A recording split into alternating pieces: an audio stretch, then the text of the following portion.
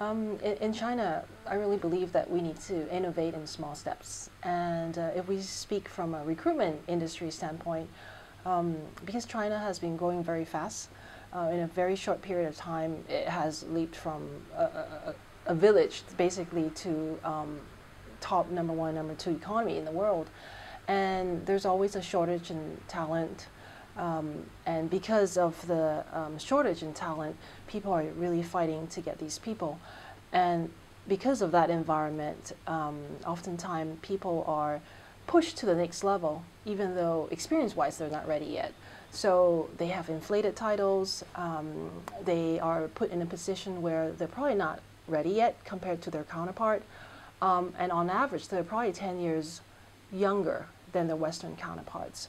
So that's why when in the West, if you have a new concept, you bring it into China, you need to take it in small steps because oftentimes they may have fear of this new concept, whether it would fail, if they can handle it, it may propose a threat.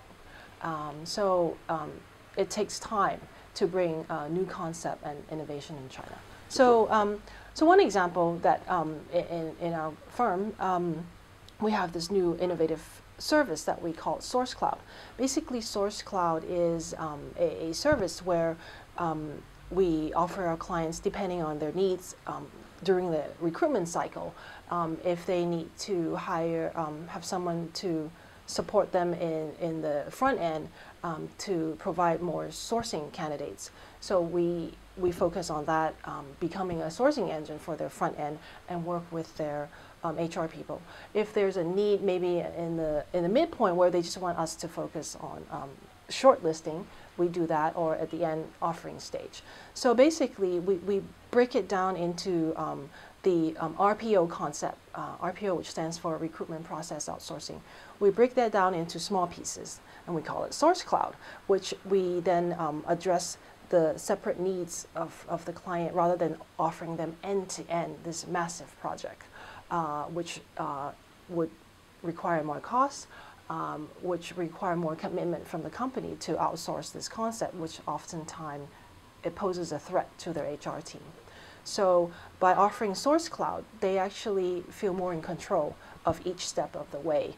And then slowly, once they build up the confidence, see the value of our piecemeal outsourcing, then eventually when they have a great project, they can come to us and actually ready to take on an RPO project, which may take a year's time.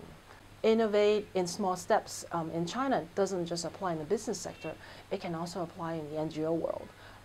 An example would be a triple win situation that happened in my former role working for WWF, an environmental NGO organization.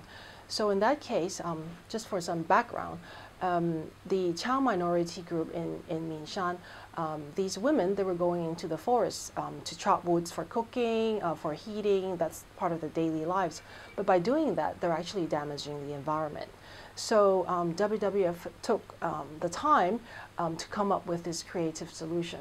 So the first step was to organize a study tour to understand you know, the local pepper, which is their main crop that they grow, how they can use that to increase the income of the people in the village, but at the same time how they can increase the income, make it as an alternative income so that they don't have to go into the forest and chop woods and do damage to the environment. So first we organized a study group, then we created a pepper association, which is a representative of the minority group to commercialize their main crop, Sichuan pepper, how to package them, how to select the good quality pepper, and then develop a marketing channel for it. And then later on, we took some time to identify a corporate sponsor, in this case, which was Carrefour. They came in using their marketing channels, open up their marketing channels to allow the Pepper Association to sell into the mainstream market, so that in big cities like in Shanghai or Beijing, they can have a taste of the local Sichuan pepper. So at the end, it's a triple win because the environment won, because these Chow minority no longer need to go into the woods for cooking or for finding medicines. Their income increased, the Chow minority, the income increased because now they're selling pepper in the main market. And then Carrefour also increased their branding.